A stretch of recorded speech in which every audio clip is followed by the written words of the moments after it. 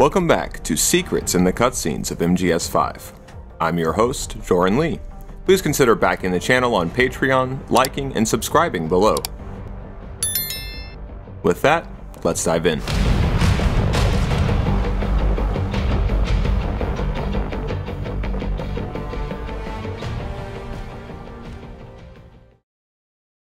We'll pick back up with the cutscenes in Mission 6, Where Do the Bees Sleep? But first, we need to mention something not exactly in a cutscene, but still crucial and easily missable all the same. It's the ACC radio calls. You'll get these on occasion as you return to the aerial command center, Snake's office space, so to speak, running this new kind of business, Diamond Dogs. Unlike the cutscenes, these are only obtainable the first time through. But just like the cutscenes, sometimes these little calls can let on quite a lot.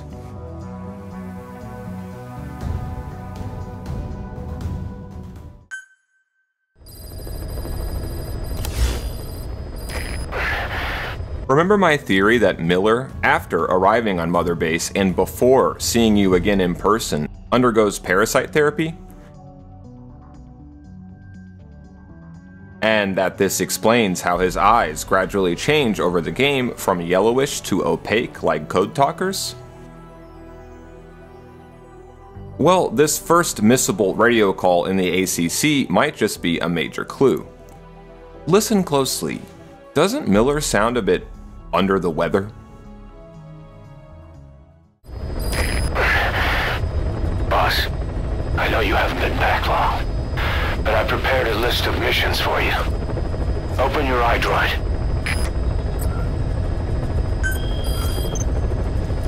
I've taken the job offers Diamond Dogs has received and made a list of those I want you to consider.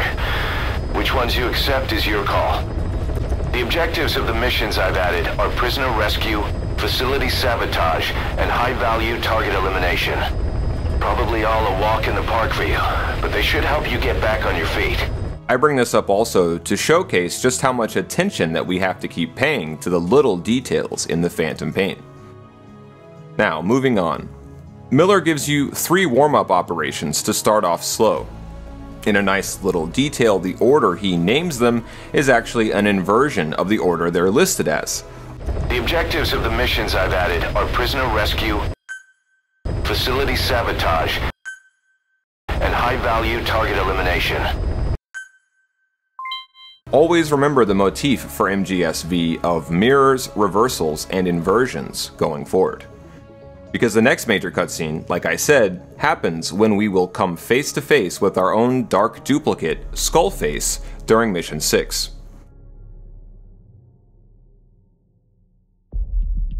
That mission, Where Do the Bees Sleep, is really worth unpacking while we're here. And we may have to unpack more of the Phantom Pain's missions as this series goes on. Where Do the Bees Sleep, just by its title, poses itself as a sort of riddle. This is rather layered and inside, so forgive me if it all sounds a little strange. But where do the bees sleep, I claim, is a phrase latent with secret, subtle, multiple interpretations, with several possible meanings. But to answer the most literal, obvious possible meaning, let's turn to the site Buzz About Bees. Quote, where do bees sleep? In honeybees, it all depends on their role within a colony. Research found that foragers, the older bees, sleep towards the perimeter or edge of a nest or hive, whereas younger worker bees sleep inside cells, closer to the center of the nest. End quote. For decades, it's remained something of a mystery why it is that bees, a species known for their productivity, in the words of BBC Earth, waste up to a third of the day resting and even dreaming. End quote. The BBC, the very same BBC, by the way, where George Orwell once worked, continues thusly. Quote, it was in 1983 that a researcher called Walter Kaiser made a new discovery. Honeybees slept.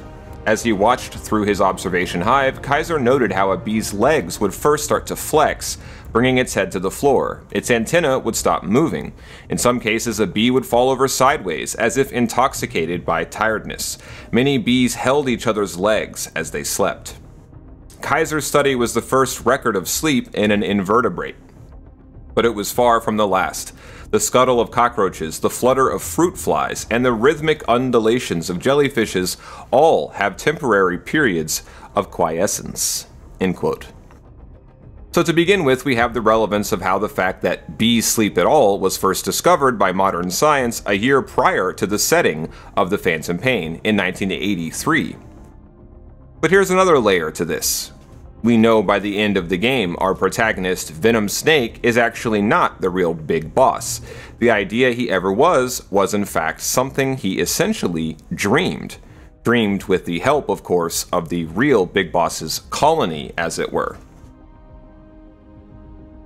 Don't tell me you're thinking of making an imitation of the boss. I don't want any part of it. I see. I didn't mean to offend you. In reality, AI is more likely to evolve in the opposite direction anyway. The opposite direction? What does that mean? More and more, AI are becoming systems that specialize in mass information processing, without human intelligence, thought, or emotion. A machine that has no individualism or sense of self, but rather behaves as a collective, exhibiting the qualities of a society. Like a beehive? Yes. It aggregates data collected by individuals and determines how the collective will act, just as honeybees travel between the hive and flowers. The key to achieving that will be networking AI together. I don't know how to say this, but that kind of gives me the creeps. But if your goal is to control society, it's the better model to use. It lets you filter data, disseminate only what you want disseminated. Of course, I myself have no interest in an AI without a shred of life to it. Peace Walker first introduced the theme of MSF and Big Boss's organization being a kind of beehive, of all societies and societal structures as a kind of hive. The new plant is a hex type. That gives it more surface area than previous types, and also makes it easier to plan expansions. We're gonna make this place huge. Hex, huh? Like a beehive. Nothing wrong with that. They say the honeycomb design is one of the strongest. I hear they're even thinking of using it in tank armor. Good enough for me. I'll see about finding us some worker bees. Appreciate it, boss. By the way, Kaz, who do you think's our queen bee? Good question. I was thinking maybe Poss. I was thinking Strangelove. Well, I can see that. Or maybe Cecile. On second thought, I might go with Amanda. How about this, Snake? We'll have an army of queen bees. Back in Cyprus, arguably, we found a beehive-like shape pattern decorating the floor outside Snake's hospital room. And as we see in the Beehive or Tholos tombs of antiquity, also on the island, some of the earliest human communal structures, not only in Cyprus but all over the world, share a similar shape with the beehive as well. Bees. Bees? Beads. Beads? Job's not on board. It should also be noted, are remarkable little dancers and communicators. Much of the study of language as a biologically predicated trait has used the humble bee for their vector. And much later on in this game, it will be none other than Code Talker, who again will raise this idea of Mother Base as a collective, as a hive. Crucially, as the BBC explained, discovering bees' sleep was just the first of many new insights into the insect and later microbial worlds. Here we might also keep in mind other important discoveries and shifts in science throughout this era referenced by the Phantom Pain. Going not only from the real Sahelanthropus, but also the huge shifts brought on after the discovery of archaea in the late 70s.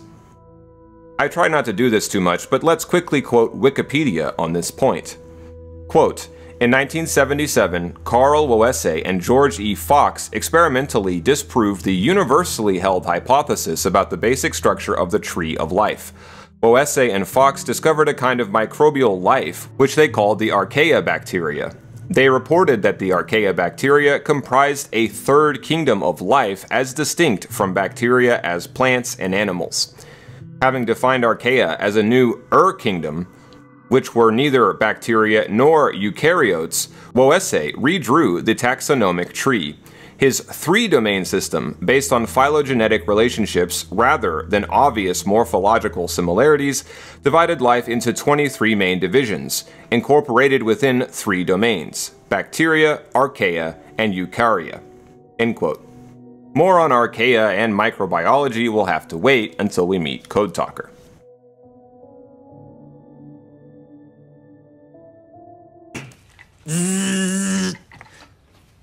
Bzz. We'll see who brings in more honey. Where do the bees sleep could also imply, where do the bees dream? Where do they go when they dream, in other words, while sleeping? This in turn can't help but bring to my mind the original title for the novella by Philip K. Dick used as the basis for the iconic sci-fi film from 1981, Blade Runner. It was Do Androids Dream of Electric Sheep?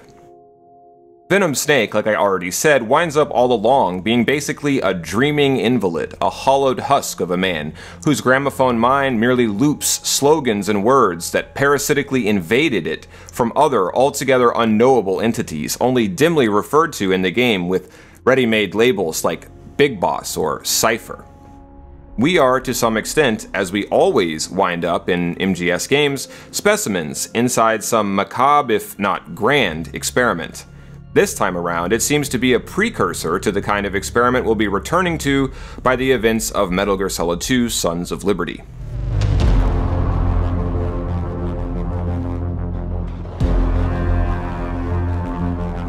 You could say I've made another snake. Major, I'm not talking about the children. A mental copy. His phantom, if you like. Endeavoring to create a mental copy of Snake seems to pose the following question. Can any man be shaped into the mental copy of Big Boss, the most legendary soldier of the 20th century? Even if the real Jack, the original Snake, is willing to go turncoat and become the man who sold the world, in other words, will that world buy the lie he's selling? All these questions, and their surreal, almost dream logic tether connecting to the riddle of the sleeping bees, has to remain at the forefront of our minds as we finally turn to that most Draculaic of nemeses, the insectoid-like Skullface.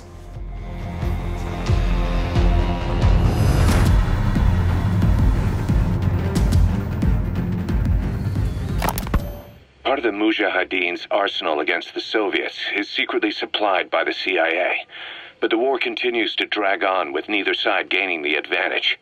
Now, though, the CIA have started supplying the guerrillas with a new weapon. We don't know the details, but rumor has it that it could turn the tide of the war. The Soviets have heard about it, and it has them spooked. Now the Hamid Mujahideen were issued this weapon, but then they were wiped out in no time.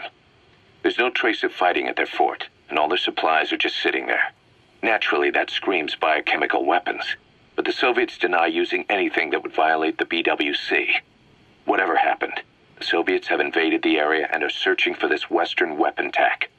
This is the CIA's worst nightmare. If that weapon falls into Soviet hands, it'll drastically rewrite the history that's being made here. But the company can't be seen entering the area. That's where we come in. Boss, head to the fort of Dismasi-Laman. Find the weapon before the Soviets, and bring it back to base fast. The new weapon is codenamed Honeybee. To the U.S., it's a vital military secret. Put simply, the Soviet-Afghan War of the 1980s has certain aspects that will forever be lost to history. It epitomizes, perhaps, the idea that there are no facts, only interpretations. Chief among these lost facts, whether or not either side violated international law by using the form of WMD known as chemical weapons. Chemical warfare, first deployed during World War I, made a big comeback, you might say, in the 1980s. Particularly fond of things like sarin gas was Iraqi dictator and ally of America and Great Britain, Saddam Hussein.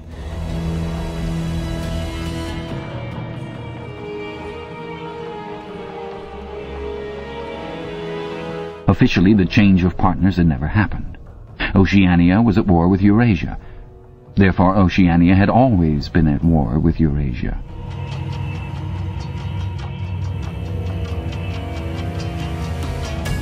The enemy of the moment always represented absolute evil, and it followed that any past or future agreement with him was impossible.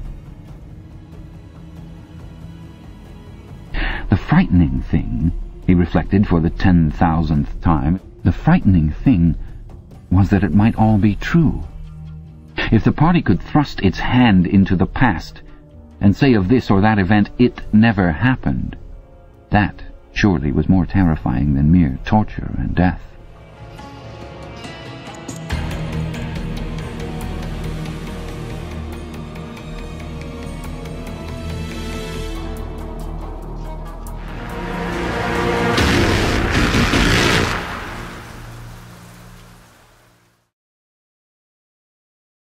Meanwhile, during the late 70s, a mysterious pathogen began to spread worldwide. Today we know it simply as the H1N1 variant of the common seasonal flu. Clearly, some things, as Skullface himself says, can't be undone. The source of this disease? Well, it's unknown, but one prevailing interpretation pins blame on an Eastern Bloc biolab, either from China or Russia. It's possible H1N1, in other words, originated in a lab as a man-made WMD. Something that's obviously important here. Just as no one can state as fact what truly caused the H1N1 pandemic, neither can we be sure whether chemical warfare went on in the Afghan wilderness. The irony here is palpable. The only evidence ever offered has largely come from, shall we say, enhanced interrogations. Here's an article from the Christian Science Monitor, dated September 10th, 1982. Note how it does not mention how the following information was obtained. Quote, another Soviet soldier captured by Afghan guerrillas has said that occupying Soviet troops have used lethal chemical agents. According to his account, tape recorded by guerrillas and supplied to reporters, two types of chemicals caused a dense yellow cloud that were about 30% lethal. A third agent was 100% lethal. The soldier's testimony provides additional but extremely valuable oral evidence in the alleged use of chemical warfare by Moscow. Other Soviets captured by the guerrillas have referred to the presence of chemical and biological agents in Afghanistan. The soldier claims to have been taught chemical warfare in Kabul. He also says a Soviet helicopter pilot once ordered him to don a gas mask during an attack on a guerrilla camp. At least one Russian prisoner and several Afghan army defectors interviewed by Western journalists have maintained they were deployed in areas where chemicals were sprayed. But Western and neutral analysts still lack the necessary tangible proof to put the clincher on the chemical warfare controversy, namely a canister bomb or aerial spray tank used for such purposes. End quote. Clearly, the topic of chemical warfare relative to this Afghan-Soviet war is very relevant for the Phantom Pain, and as we'll see in later episodes, it will also have continued relevance for the story of how the US will replace the USSR as the great, if faltering, military power fighting in the Middle East. If you're wondering what any of this has to do with how we opened, with bees, consider the following tape of Code Talker.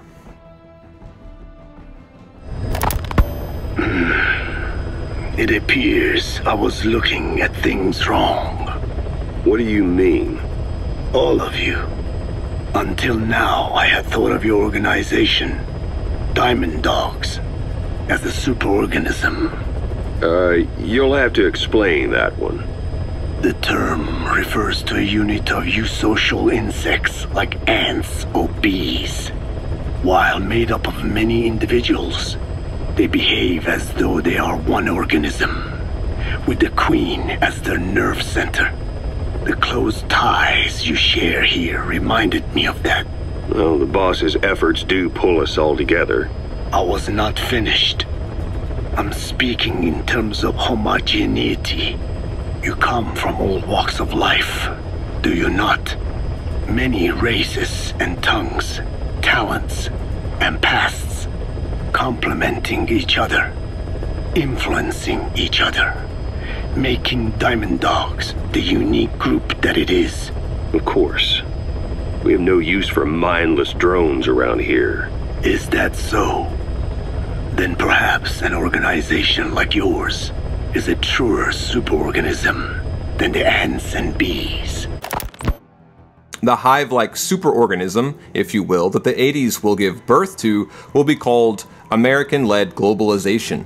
The draining Afghan war will help cripple and ultimately bleed the Soviet Union dry, a fitting metaphor given the role petropolitics played and continues to play still, even now in the 21st century and its modern era of global affairs.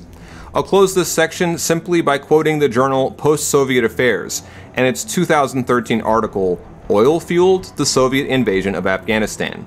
Quote, "No serious analysis of the 9/11 attacks and the United States' subsequent war on terror can be considered complete without reference to the Soviet-Afghan conflict." End quote.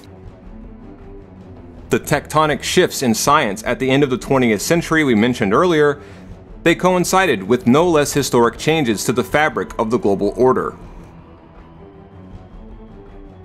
Though seemingly unrelated, they are, to some degree, connected.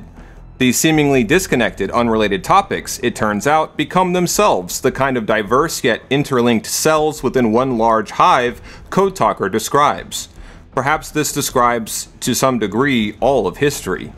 Trying to bring into view the full expanse of Metal Gear Solid 5's hive and its many clusters of meaning is the basic thrust of our entire project here, deciphering the Phantom Pain. Building up Mother Base is the first step to achieving our goal. If that means wet work, so be it. We're gonna have to get our hands dirty. I hope you're rested up, because we're not stopping. Not until the pain is gone. The future of Diamond Dogs is in your hands. We're counting on you, boss. Where Did the Bees Sleep is assigned to Diamond Dogs by none other than Snake's old enemy and former outfit, the CIA. In a major mirror-like reversal, while the previous title Peace Walker saw Snake and Miller working exclusively against both superpowers East and West, in the Phantom Pain, Diamond Dogs, bereft of any just cause, any greater good, merely work for whoever's hiring. As the briefing explains, in recent weeks the entire Pashtun Mujahideen battalion stationed at Dasmaseh Fort mysteriously and ominously disappeared. Now, one of the recurring leitmotifs of Orwell's 1984 was the act of vaporization. The party of Big Brother do not merely erase or destroy people, places, things, and ideas, they turn them to vapor. This was the ultimate embodiment of the modus operandi of a new kind of warfare and security state popularized by World War II. A secret state.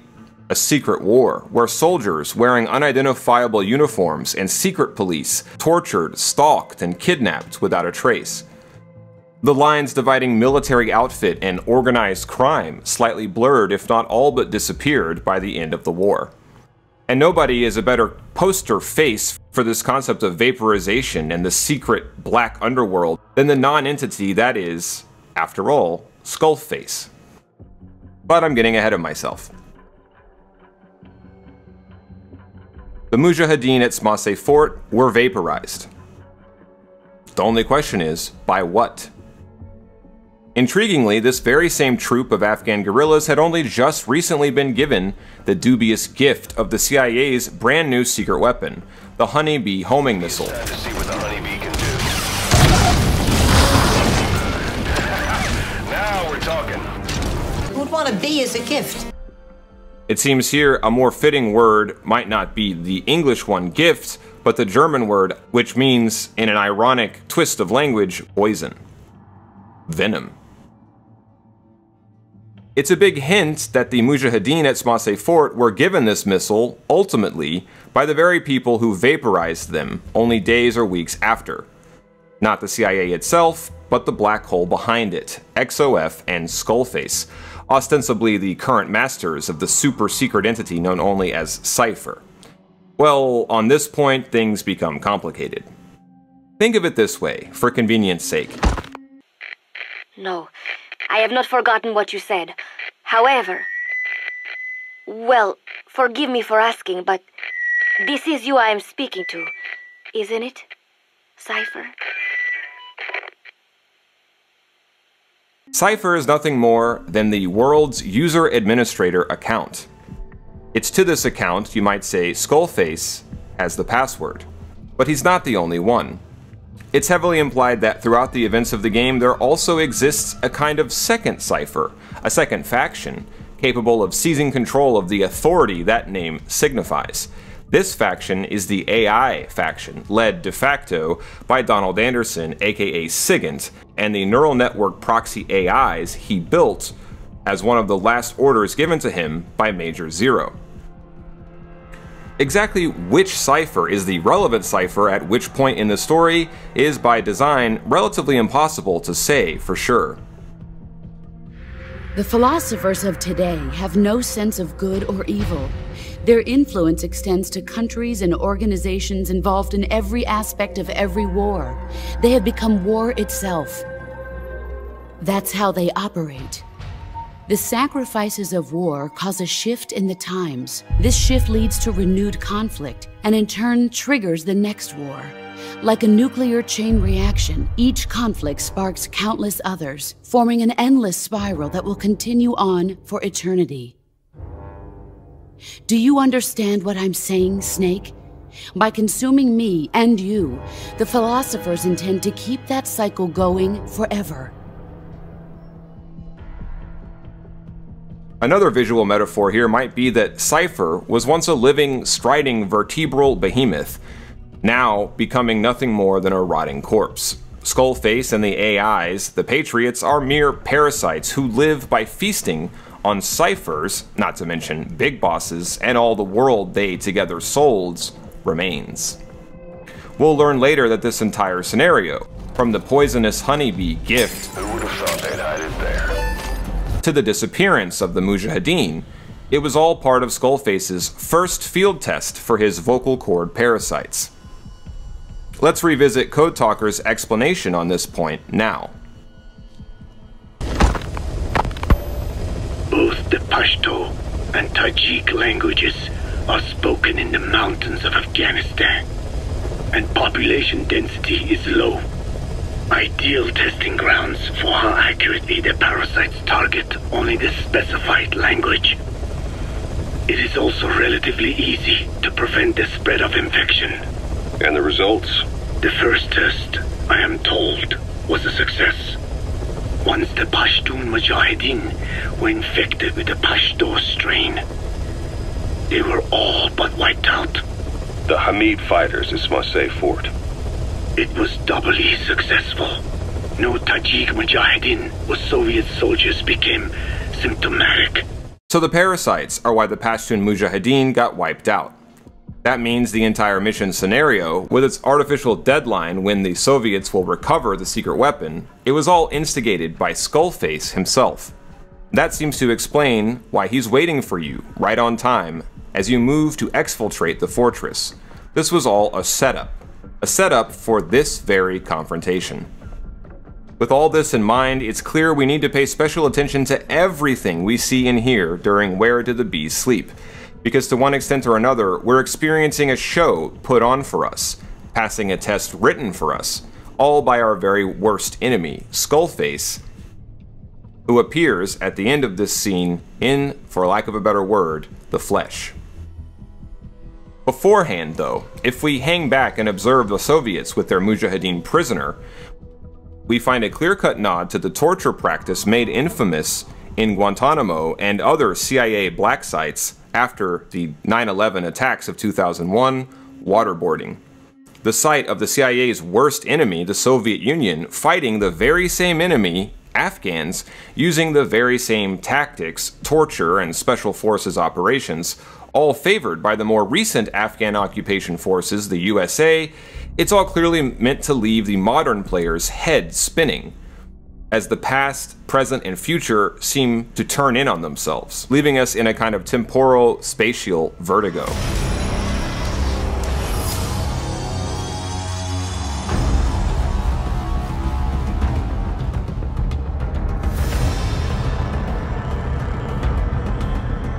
The nature of the twin wars in Afghanistan, fought by the Soviet Union first and America last, and how they so perfectly, even hauntingly, mirror and correspond with each other.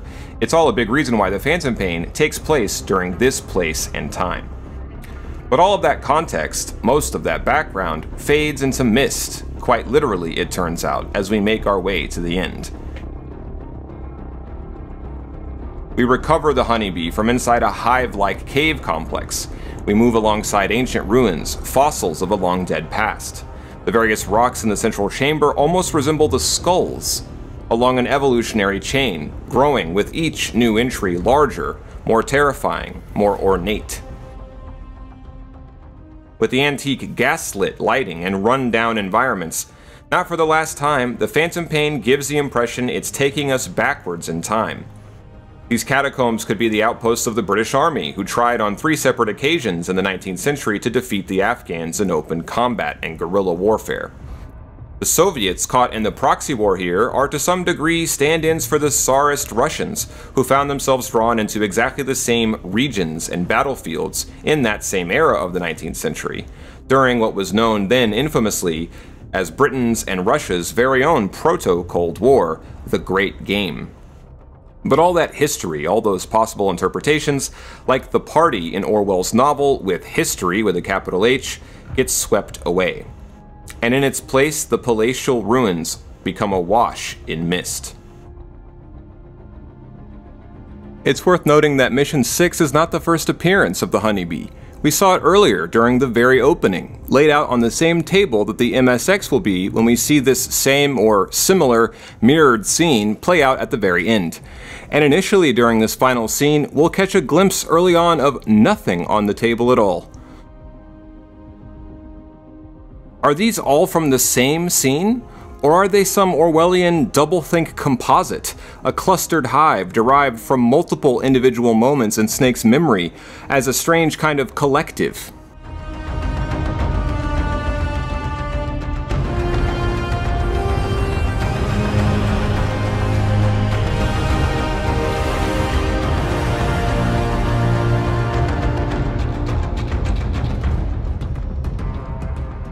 Whatever the truth, one thing's made here repeatedly clear. History, any concept of linear time, has in the Phantom Pain's version of our history stopped. We've got futuristic technology present in this game that's set, after all, in the past. We've got the same war on the same battlefields, waging even as the individual belligerents change hands, and the years turn to decades to centuries. History not only has stopped, it's been all but devoured. Inside the whale that ate it, Venom Snake, our arbiter and our Pinocchio, a shadow artificed into the shape of a man.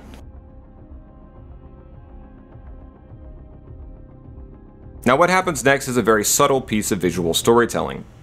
An oblivious snake gets captured by a giant, unknowable force. A hand, practically the hand of God, grasps him tight, closing its grip easily around him like the vices of a prison cell.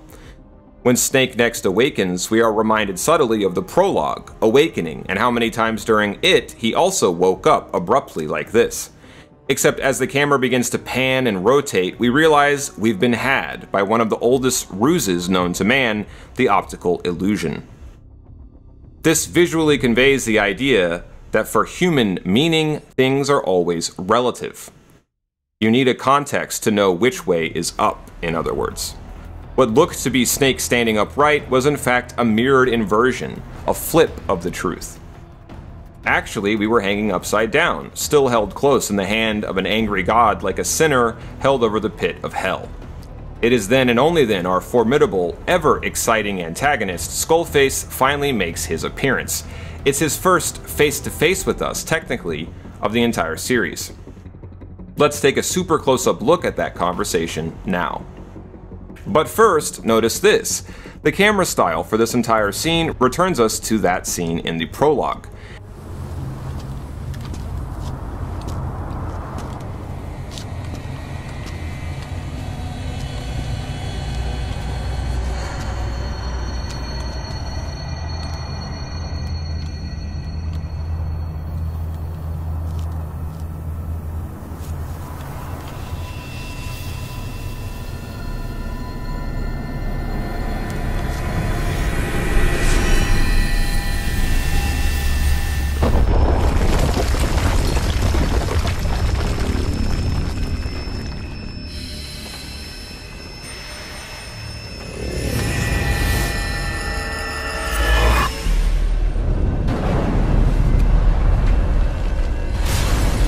It's a subtle hint, anytime this specific camera mode is engaged, that most likely the third boy is not only nearby, he may actively in fact be linked with our minds. There's even the possibility that the POV in scenes like these is actually from the perspective of Tretej Rebenok himself. Think of the opening of 1998's Ocarina of Time for comparison.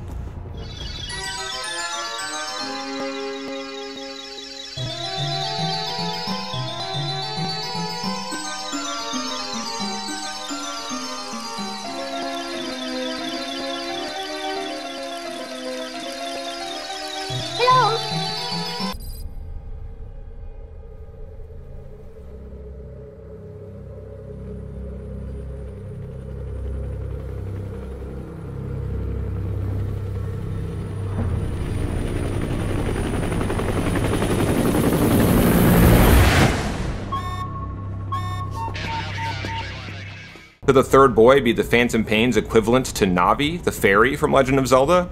Could he, in other words, be mentally present at times even when physically not there?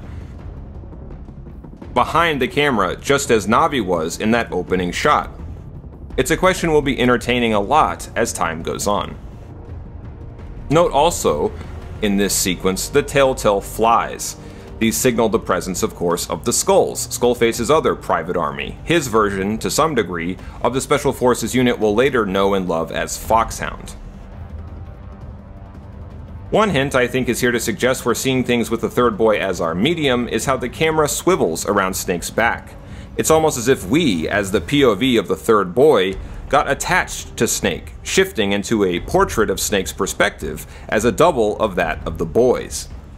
We might call this doublethink. Next comes the second big clue to this point. The third boy floats by, breathing loudly, yet Snake remains evidently oblivious to him. This establishes that sometimes we, whoever we are or whose perspective we inhabit, can see things that Venom Snake can't. Yet sometimes, undeniably, as in the prologue, we are absolutely seeing outside Venom Snake's point of view.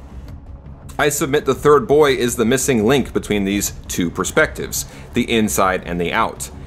He's the conduit, subjectively, that allows such communication and transmission of multiple perspectives in the first place. Of course, it could just be that, like any typical video game, most of the time the perspective or mode of the camera is simply neutral, portraying things as they actually happen, rarely becoming stylized for purely aesthetic purposes. I could rest easy with this interpretation if this were any other game. But any deeper probing into the inner mysteries of Psycho Mantis and the camera style of this game will all have to wait. Because next something happens that suggests the third boy in this scene could in fact be a hallucination. That, in other words, maybe those other things we're seeing that Snake can't, we're seeing because they aren't actually real. Because we're inhabiting the point of view of an unreliable narrator. Maybe we are never in the Phantom Pain seeing things from an objective point of view, just as the quote by Friedrich Nietzsche that ends the game hints. It so happens that Nietzsche, the philosopher, is closely associated with the perspective known as, well, perspectivism. And it's a perspective this quote does well to convey. Perspectivism holds nothing can be understood on its own by humans except secondhand, by way of our all-too-human analogies, metaphors, and interpretations. Things we impose and drape upon it. I could go into this at length, how MGS5 conveys Nietzsche's perspectivism using the most subversive genre possible, the forensic investigation crime story. Skullface, at the end of the day, is our equivalent, after all, of the criminal mastermind, the fox we hounds spend the entire game sniffing out. But crucially, the blackness of Skullface's well is unending. It has no bottom, merely as a chamber of endless echoes. And speaking of echoes, it might be worth mentioning here a certain musical motif that occurs when the third boy appears, both here and in other places too. This is subtle, but the sound you're hearing is technically a kind of feedback loop.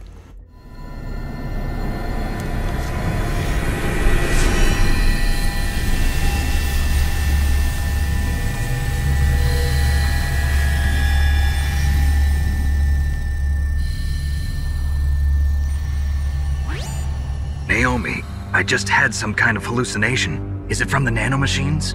No, Snake. The nanomachines are functioning properly. So what was it? It must have been psychometric interference coming from Psycho Mantis, Foxhound's psychic. Think of it as a mental feedback loop. So that was Mantis. Anyone who remembers Psycho Mantis from MGS1 should realize the significance of this. In that game, Mantis's powers were compared to, you guessed it, a feedback loop. A feedback loop we could also compare, if we were feeling really fanciful, to the ages-old symbol, the Ouroboros, the snake eater. But whatever interpretation we apply to it, there's no question it's a feedback loop in this scene.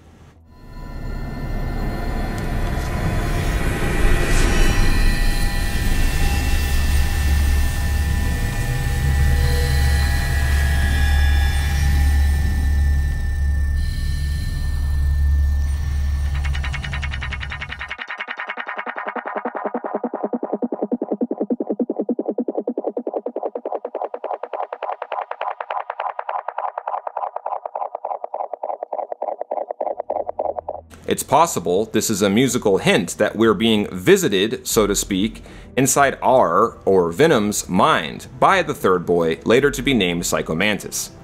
But let's table these assumptions and theories and move on. If we consider how the camera moves in this scene, it's kind of peculiar. We keep resetting the shot, coming up on the same scene anew in little vignettes punctuated by blackouts, certainly a stylistic callback to the opening of the game.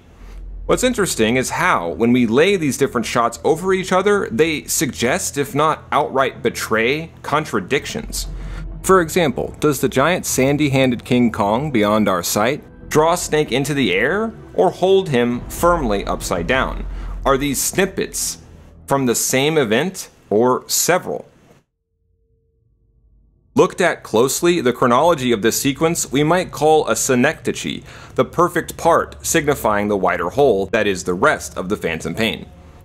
It's elliptical, a literary word meaning lots of pauses, lots of disjuncts in the narrative flow, almost like little memory holes born into the fabric of the story itself. In such a surreal and multi-layered game, it's hard to know when to take any of it literally or at face value. And it's precisely his face, for a moment, we can't see. Why does MGS5 consistently utilize this visual conceit with Skullface? Surely to emphasize his facelessness, but I think it goes further. Going back to Ground Zeroes, we almost never saw this character full-on, face-to-face. Instead, what we got were gliding shots along his profile, up his arm, or around his body. We got a slumped head, obscured by his giant hat.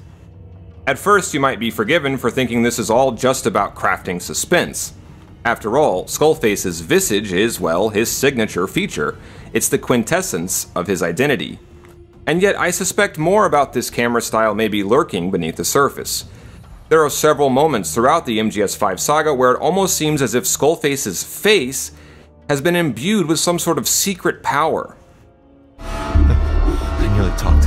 This guy was so weird. I know I saw his face. I can't remember it.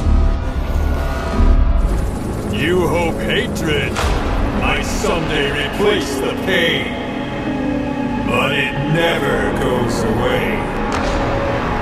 It makes a man hideous, inside and out. Whatever the case, it certainly seems gazing at him directly in the flesh is hideous and terrorizing to the point of being painful. The visual layout of shots like these suggests a kind of repressed memory, the cyclical nature of trauma. We don't want to remember his face. His face is one of many details dropped down our proverbial memory hole. As you'd expect, American and other Western human rights organizations aren't allowed anywhere near the place. What happens there disappears down the memory hole. Similar slits existed in thousands or tens of thousands throughout the building, not only in every room, but at short intervals in every corridor. For some reason they were nicknamed memory holes.